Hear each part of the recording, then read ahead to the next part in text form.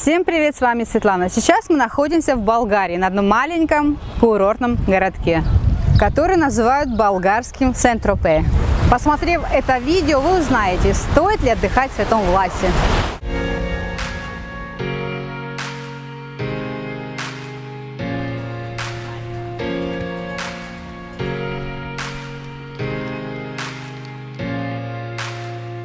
Главное про Святой Влас. Престижный городок Свети Влас неофициально называют болгарским Сен-Тропе. Первое поселение было основано на нынешнем месте Свети Влас еще во II веке нашей эры. В городе постоянно проживает чуть более 4000 человек. Есть школа.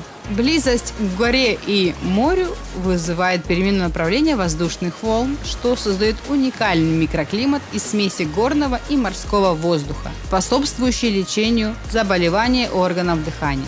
По результатам многолетних данных, самая теплая вода в море в Святом Власе в августе. Местоположение.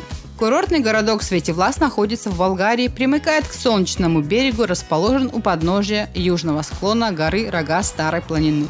Поэтому городок защищен от северных ветров. Святой Влас протянулся с запада на восток более чем на 5 километров. Если заезжать в город со стороны солнечного берега, то начало города просто не заметить. Так плотно срослись вместе два курорта. Как добраться? Ближайшие аэропорты в Бургасе 33 километра и в Варне 100 километров. Несколько раз в день из Бургаса ходят автобусы в Святой Влас. Цена билета от 3 евро. Также можно доехать до автовокзала Солнечного берега, а оттуда доехать до Святого Власа, так как городок связан прямым автобусным сообщением с Солнечным берегом и Несебром. По такой схеме можно ехать и с Варны. По городу расположены автобусные остановки. Цена билета 1 евро. Расписание автобусов оно действительно только во время курортного сезона. Зимой рейсов намного меньше. Из Святого Власа каждые 2 часа отправляются с пристани Динови прогулочные кораблики в Несебр. Парковки у моря в основном платные, так что у пристани для яхт 1,5 евро в час. Дальше от моря можно найти бесплатные парковки и даже свободные места на них. Пляжи.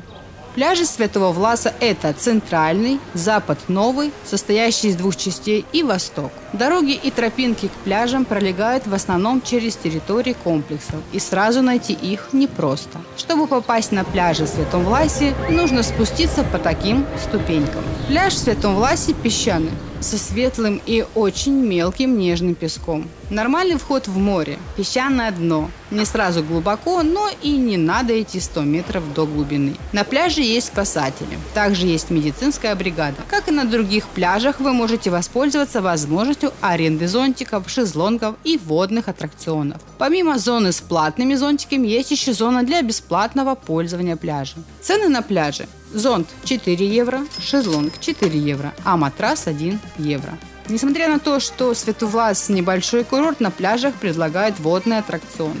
На обычные водные аттракционы цена 12,5 евро. Прокататься на водном мотоцикле стоит 40 евро за 10 минут. За 15 минут 45 евро. Раньше можно было арендовать моторную лодку или кораблики под рыбалку. Сейчас нам сказали, что такие услуги не оказывают.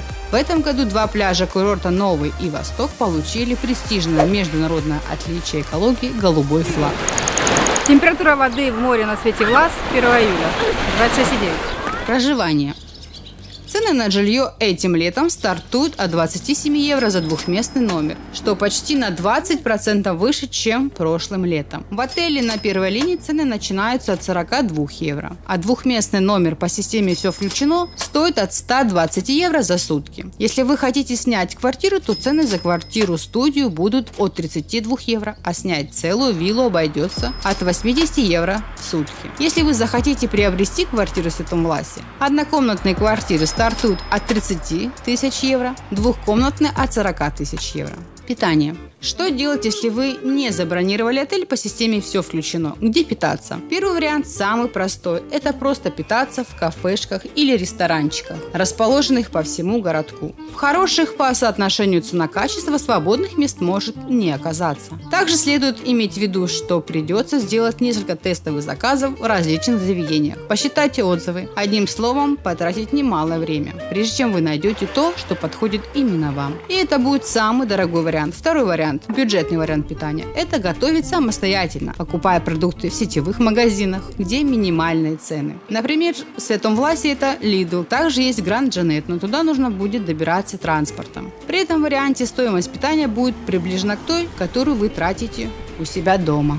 Подсказка для туристов, которые будут отдыхать очень бюджетно: старайтесь покупать продукты со скидками. Установите соответствующие приложения и там активируйте акционные товары. Тогда получится еще больше сэкономить. Типичные цены на еду на пляже Гламур. Рыбный суп 5 евро. Салат с помидорами и сыром фетты 7 евро. Ризотто с мидиями 8,5 евро. Паста с беконом и пармезаном 8,5 евро. Жареная ставрида 7 евро. Пицца-микс, мясо и овощи 9,5 евро. Что посмотреть в Святом Власе? Церковь Святого Власия, которая находится на месте одноименного древнего монастыря, который был уничтожен в 17 веке. Храм был освящен митрополитом Сливенским Иоанником совместно с Вселенским патриархом Варфоломеем. Считается, что это одна из самых ухоженных церквей в Болгарии. Церковь Святого Атанасия Великого. Все дело в том, что эта церковь была действующей во времена Османской империи, поэтому внешне не должна была выделяться. Неподалеку находится амфитеатр-арена, в которой проводится более 100 исторических спектаклей в год. Также здесь проходят концерты и другие зрелищные мероприятия, большей частью бесплатные. Яхт-марина один – это центр курорта Свети Влас и главная достопримечательность. Пристань с ее клубами и ресторанами стала известна среди более состоятельных людей в Болгарии. И здесь часто можно увидеть дорогие автомобили. Недалеко есть два больших аквапарка. До аквапарка Экшен 8 километров и до аквапарка Несебр 15 километров. Добраться до аквапарков достаточно просто. Бесплатные микроавтобусы останавливаются на остановках, помеченных специальными табличками. Карта остановок для каждого аквапарка вы видите на экране. Аквапарк Несебр больше подходит для подростков и взрослых. Экшен привлекает семьи с маленькими детьми. Там больше детских горок и даже есть маленький зоопарк. Этим летом, в разгар сезона, такие цены. Билеты лучше покупать через сайт, тогда будет небольшая скидка. По центру города попадаются банкоматы, как и на Солнечном берегу. Плюсы. Городок не похож на другие курорты, отличается он от других большей чистотой и ухоженностью, новой инфраструктурой. Приятное сочетание горы, моря и пляжей с очень мелким песком. Пляж в Святом Власе подойдет и детям. Средние цены на проживание, средние цены на продукты. Присутствует несколько достопримечательностей в самом городе и рядом с городом. На пляже не так много людей, как на Солнечном берегу. Святой Влас можем посоветовать в первую очередь тем, кто ищет активный отдых, но в то же время ценит комфорт и уют. Минусы. На пляж нужно будет спускаться, если вы проживаете в объекте далеко от моря. Есть перепад высот и в самом городе, хотя и небольшой. Святой Влас – это место, где можно провести свой отпуск с детьми, или здесь можно отдохнуть вдвоем, но чтобы было не так много туристов. Но полностью спокойным курортом Святой Влас назвать сложно. Иногда издалека доносится мощная музыка. Чем ближе к морю, тем больше попадается людей. Но город намного спокойнее, чем Солнечный берег. Интересно, а были ли вы в Святом Власе? Что вам понравилось? Или, может быть, не понравилось? Пишите в комментариях. Я надеюсь, что эта информация была полезной и поможет вам принять правильное решение. Я ожидаю, что вы оцените мое видео и желаю всем успеха. Всем пока. До новых встреч.